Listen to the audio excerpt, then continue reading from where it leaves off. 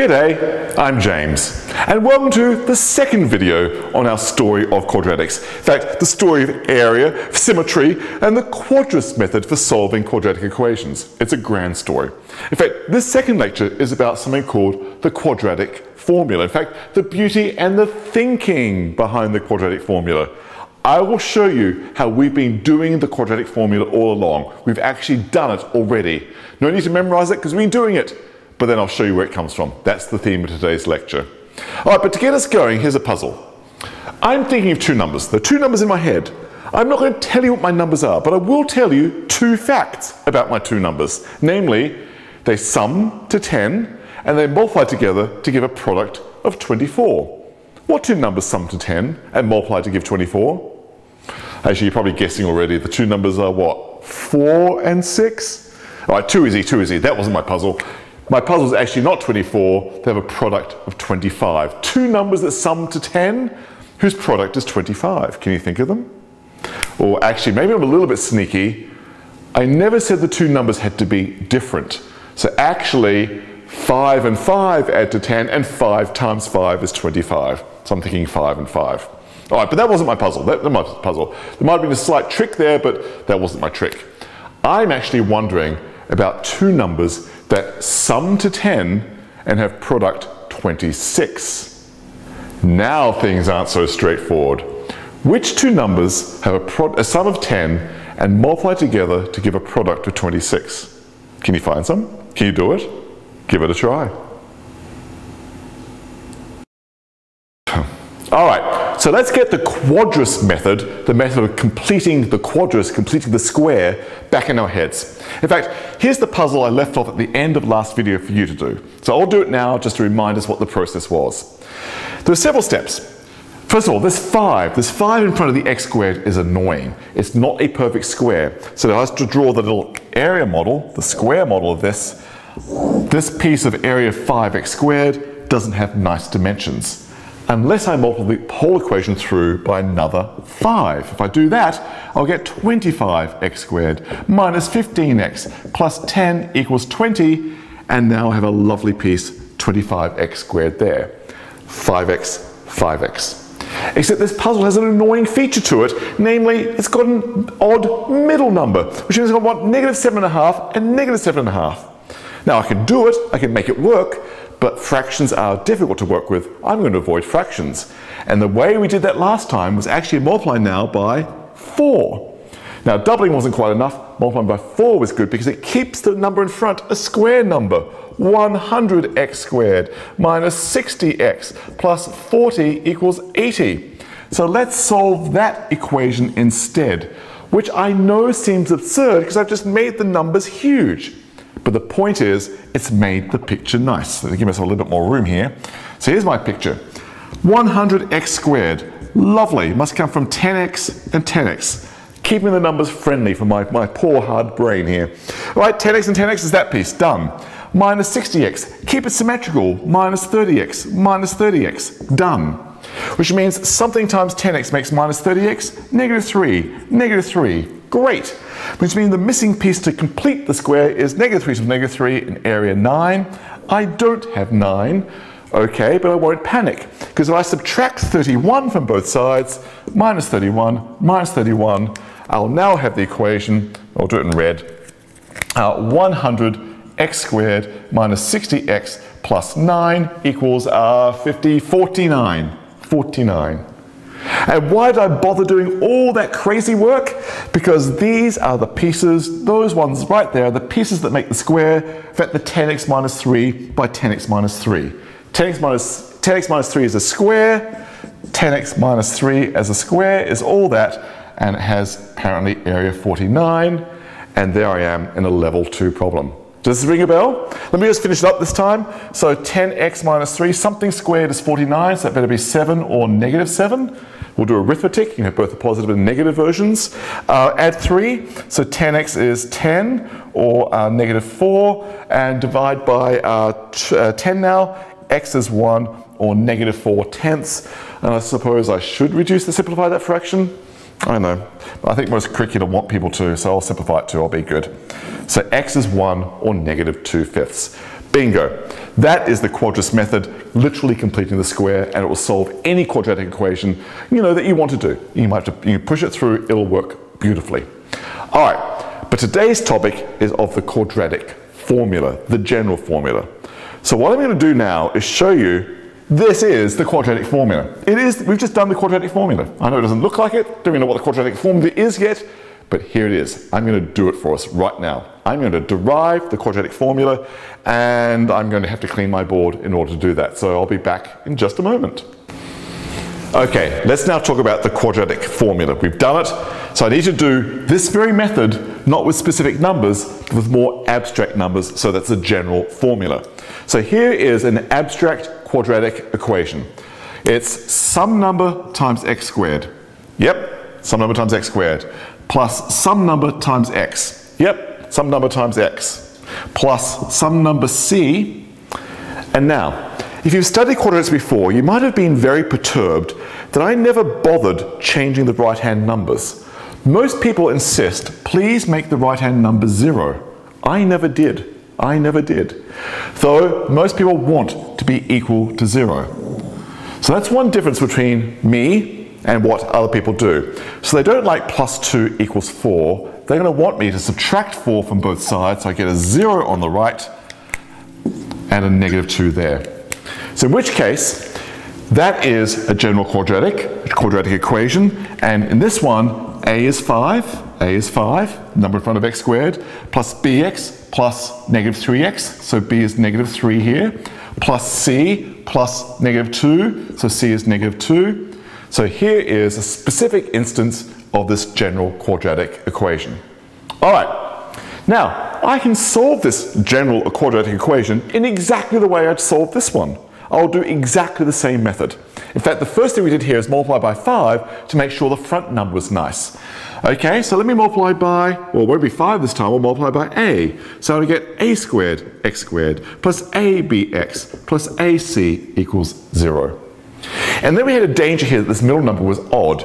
Now, I don't know about AB, maybe it's even, maybe it's odd, but let me cover myself by doing the same thing. We multiplied by 4 next, so let me multiply by 4 here as well. 4a squared x squared plus 4abx plus 4ac equals 0. So let's work with that equation instead. Now, it's going to be exactly the same work, except I've got pretty nasty looking symbols for numbers here, so it's going to be visually complicated, but actually intellectually it's the same, no different. Here goes. I'm going to draw the square. First of all, I draw the square. Hopefully you can see it on the board. All right. 4a squared x squared. 4a squared x squared must come from 2ax and 2ax. Is that right? Have I got that correctly? All right. 4abx. Keep it symmetrical, just like I did over here. Keep it symmetrical, so it'll be 2abx. 2abx. All right, grand. Got that sorted out. Something times 2ax makes 2abx. b times 2ax makes 2abx. b times 2ax makes 2abx. Beautiful. This is looking good. And to complete the square, it means the final piece I want is b times b. b times b is b squared. But we have a mismatch. I have a 4ac instead. Well, I can make that work. Let me get rid of the 4ac on both sides. Let me subtract 4ac from the left and from the right. And let me add a b squared here, and add a b squared here. And then I'll have a b squared on that side. Ooh, very messy, sorry. And a b squared and a minus 4ac on the right hand side. So what does my equation look like? But I'll do it in red now just to make my board a little more clearer. 4a squared x squared plus 4abx plus b squared.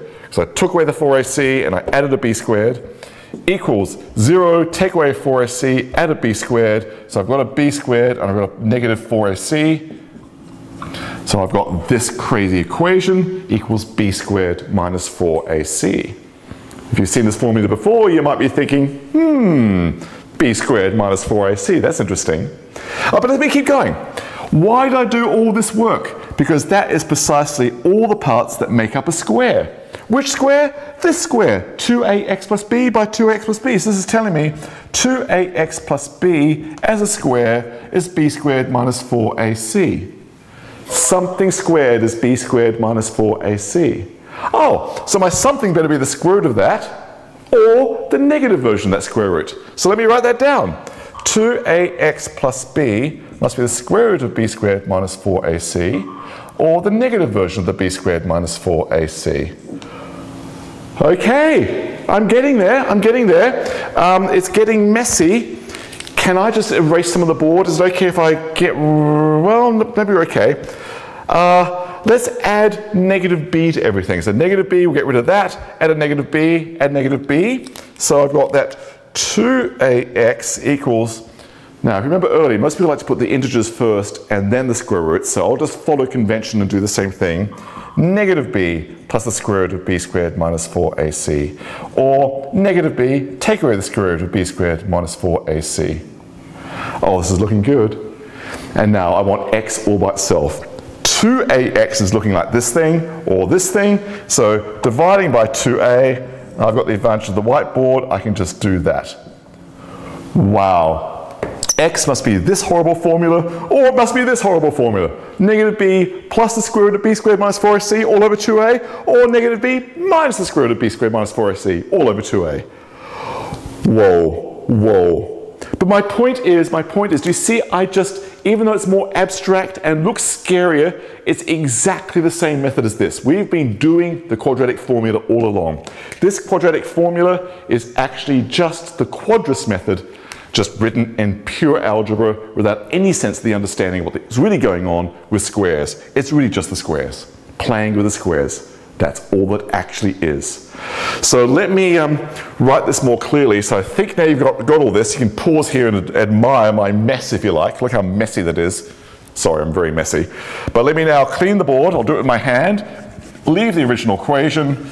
And whoops. Oh, I'll erase that part. I'll do it again.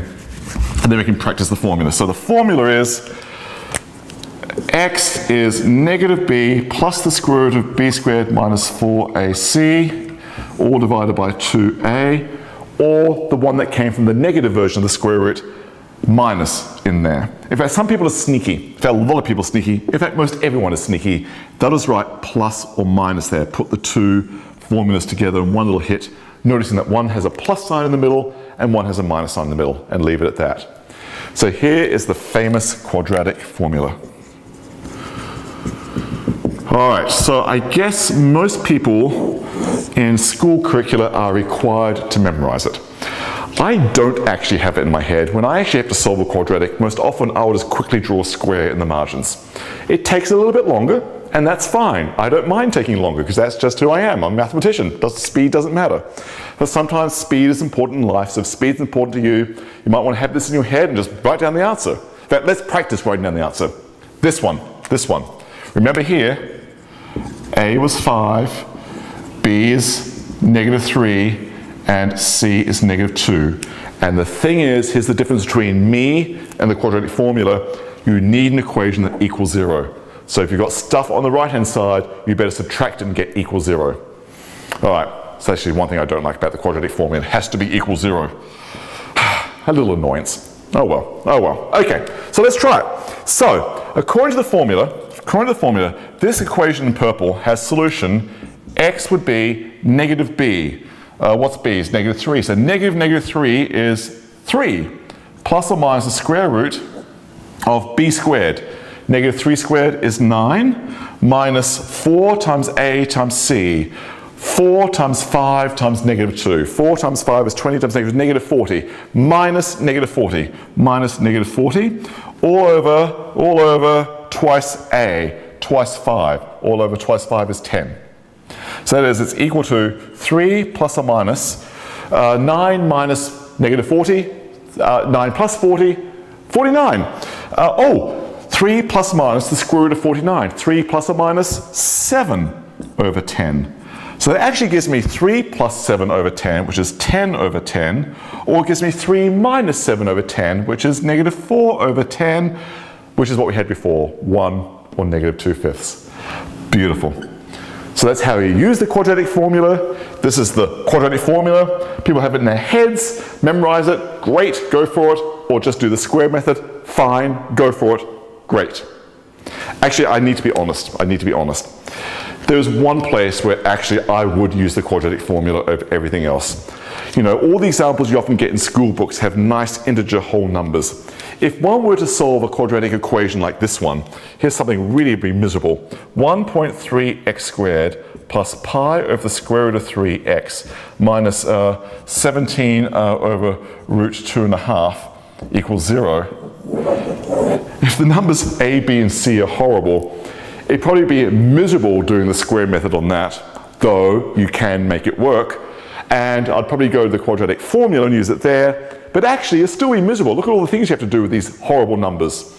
Oh, the way, that's just a miserable quadratic equation. What can you do? Well, you can do the quadratic formula, you could do the square method, but you'd be playing with the messy numbers. All right, got that? The quadratic formula is actually just the Quadratic method in disguise. So you've now got a choice. If you like, just use the quadratic formula to solve a quadratic equation.